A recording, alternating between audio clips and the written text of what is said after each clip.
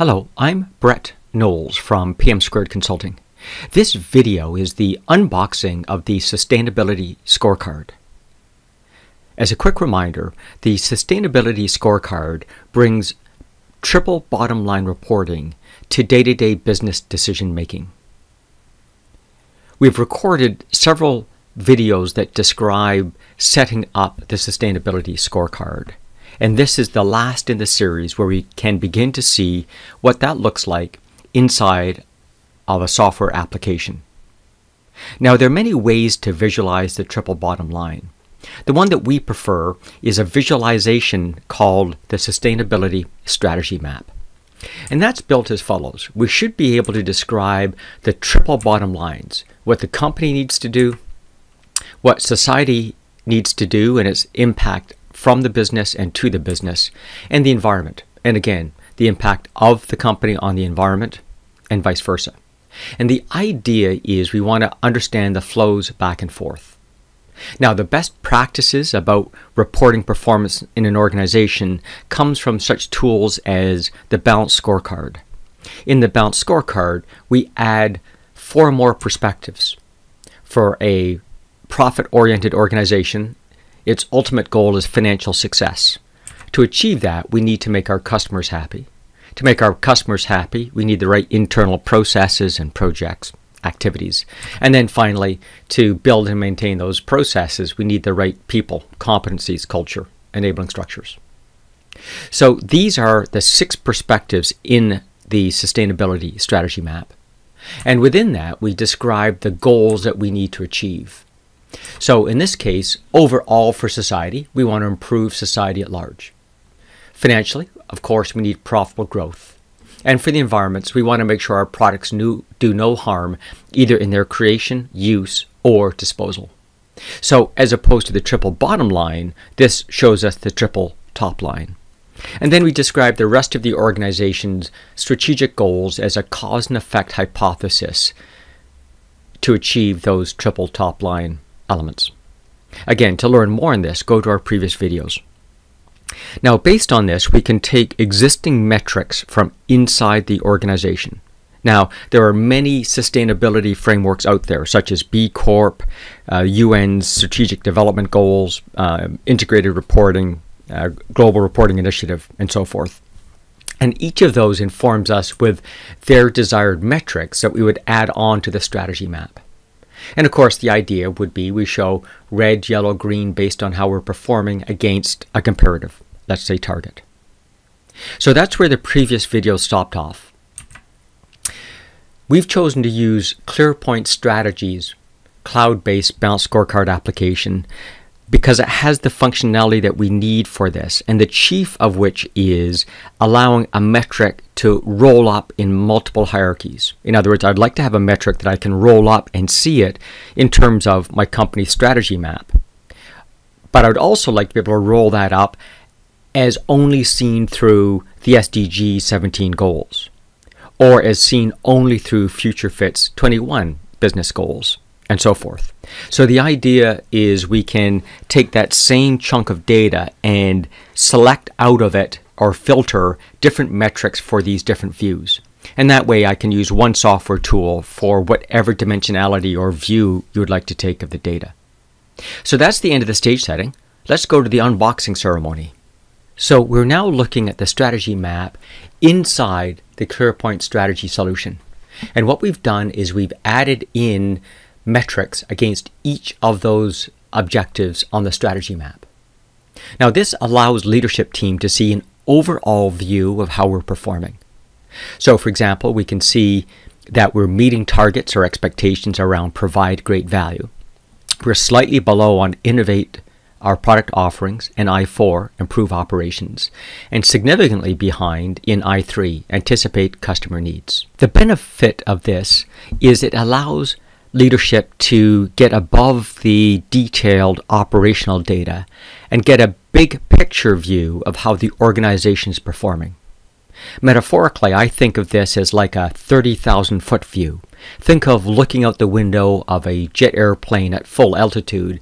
You see a broad expanse of the horizon, not a lot of detail. You can figure out if I'm over a mountain range, an ocean, or the flatlands, but I can't make out individual cars or houses. So that 30,000 foot level, and allows organizations to decide how they might want to drill into that data. Now, this is how I think the senior leadership team should run their meetings, but again, you can choose your own type of view. So for example, we find many organizations like to use what we call a perspective or category view. So again, remember, we've got these 4 balanced scorecard perspectives plus society and environment to make the sustainability 6 perspectives. So I could choose to take a look at it by category view.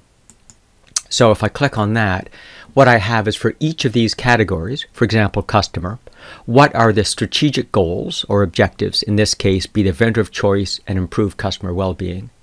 And then within those, the specific metrics that we have associated with it. So mathematically, these metrics roll up to this objective, and that in turn rolls up to the perspective, if you'd like to see. And we have these for each of the 6 perspectives: financial, customer, internal, people, environment, and society. Now again, it's important to note that we've set these up based on our model. You could choose to call these categories and objectives anything you would like. It's merely a parent-child relationship between these. And what this allows us to do in the leadership metaphor is drop down from 30,000 feet down to 20,000 feet. Now I can see a little bit more detail behind each of these strategic objectives and begin to figure out what does it mean in terms of our operational decisions. So let's say we want to drill into more detail. I'm just going to click on, I don't know, what's an interesting one to take a look at. Let's do water withdrawn from various sources. So if I click on that, I now go down to, metaphorically, the 10,000 foot level. And again, these are dashboards that we've created. We have a series of standards that we use to deliver consistency across all of the charts. So for example, the targets are always shown as a line, whether I'm looking at my future fit long-term goals, you know, the backcasting view, best in class, my this quarter, my this year target, my last year target. Those are always lines. Area charts, of course, shows a volume consumed. So in this case, we're taking a look at the total volume consumed, in this case from safe sources. In this case, we're looking at water consumed in total. The blue is from safe sources, and the off red is water withdrawn from stressed regions. And so we're not saying it's good or bad. We're merely giving you a visual representation of the data. And again, we can show these in various formats.